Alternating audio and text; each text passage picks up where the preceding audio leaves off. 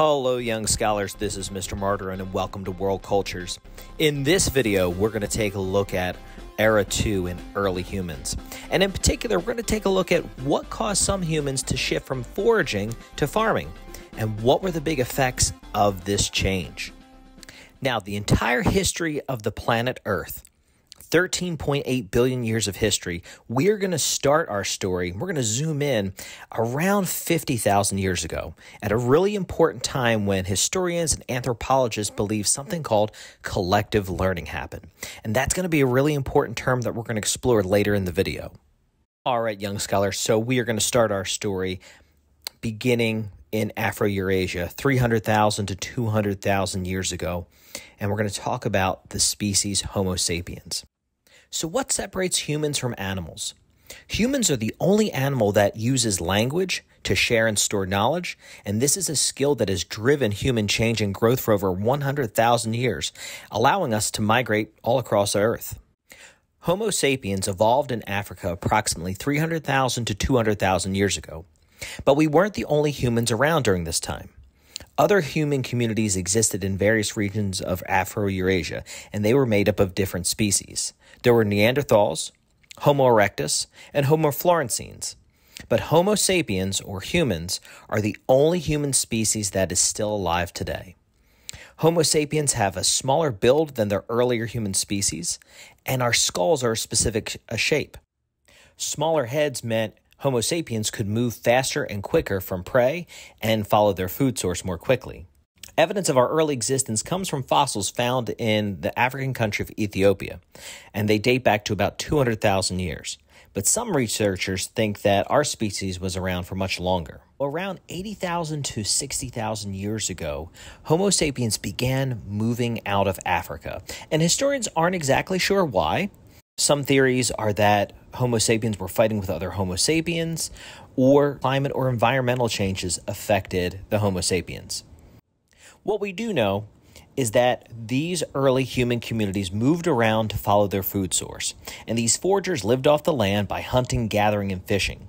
And each community held no more than 20 to 50 people. Well, again, when you're chasing your food source and food is inconsistent, you don't know where your next meal is going to come from, better to keep the tribe small than to feed a large growing population. And all of this is categorized Paleolithic era or Old Stone Age. And these are men and women who made tools out of stone and bone. Another key development that made our species into modern humans is the development of the Paleolithic age called collective learning. Early foraging societies, elders passed on what they knew to younger individuals. They taught how to hunt and what seasons were best for particular foods. And as a result, each human gained access to knowledge that had been generated by previous generations. And each individual could add to the body of knowledge.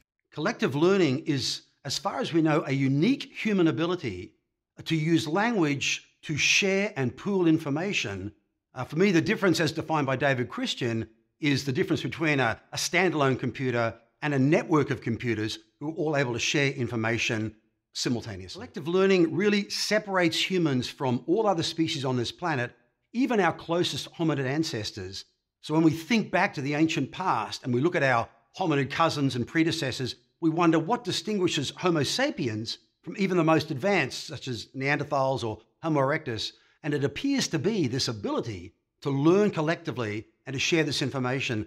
So it's been the fundamental difference between our species and all others, and has set human history off on a course quite different to that of any other species. The ability of humans to communicate and learn from one another, that idea of collective learning, gives rise to another major event of the Paleolithic era, and that is called the cognitive revolution.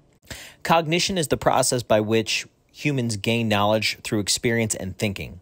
And a cognitive revolution is a major shift in the ability to gain knowledge and understanding. The Paleolithic cognitive revolution was the point in the Old Stone Age when humans developed brain power they needed to develop language, think abstractly, and learn together.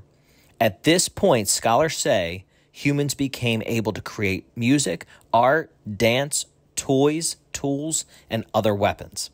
These abilities are what we think of when we talk about human behavior and culture today. When archaeologists and historians gather to examine Paleolithic cave art, they're looking at art that was made around 45,000 years ago and found predominantly in southern Europe, in Spain and France. Cave paintings fit our definition of art, and they include paintings of humans and animals and other symbolic figures. Other Paleolithic art fits our current definition of three-dimensional figurines, known as Venus figures. These little statues may have some spiritual meaning, and some scholars think they represent spirit animals.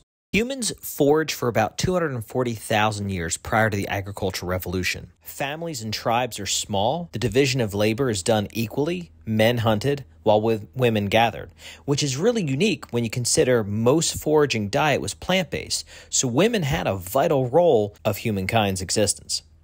Foragers' diet was everything was more or less plant-based, and foragers ate a more varied diet, and because they traveled, they exercised pretty constantly. Eventually, what ends up happening is that foragers begin to meet up with other communities in the area. They begin to share tools, share weapons, and because of collective learning, they share ideas. All these interactions lead to the building of early trade networks, which spread throughout the world. As foragers met up and created local communities in their area, and as they created their small networks of trade, and as they shared food and weapons and ideas, there's other evidence that foraging communities may have also met up for spiritual or religious purposes. Stonehenge in England might have been one such site. So let's go back to our Era 2 timeline. Our story begins 250,000 years ago. We know that early humans began to hunt and they gather food.